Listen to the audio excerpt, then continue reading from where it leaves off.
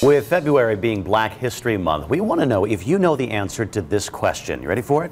Who is Johnny Bright? Well, he's a Fort Wayne native who will be featured in a new documentary this week, and our Amelia Miles has his story.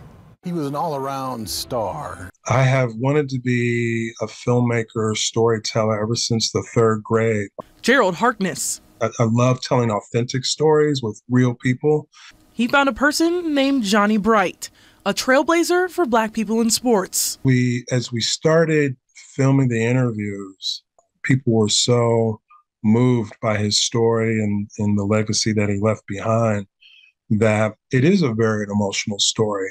The story began right here in Fort Wayne at Fort Wayne Central High School, where he played basketball, ran track, and his favorite, played football. He then attended Drake University, where he played football. Bright was considered a local celebrity in Iowa at a time when Black players were sometimes banned from teams. He even was the front runner to win the Heisman Trophy in the year of 1951. But that all changed. It's my understanding that Johnny Bright did believe that the incident was racially motivated.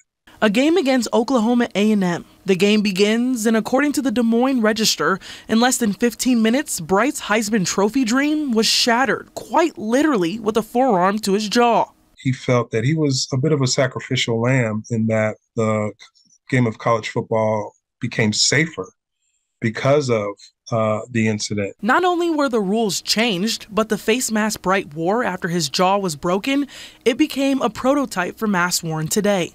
He didn't give the negativity, the discrimination, and the racism that he faced. He didn't give that a lot of energy. He understood that that was part of the era, part of the time that he lived in, but he didn't let anything deter him from achieving the goals that he had always set out to achieve. Bright died of a heart attack at the age of 53.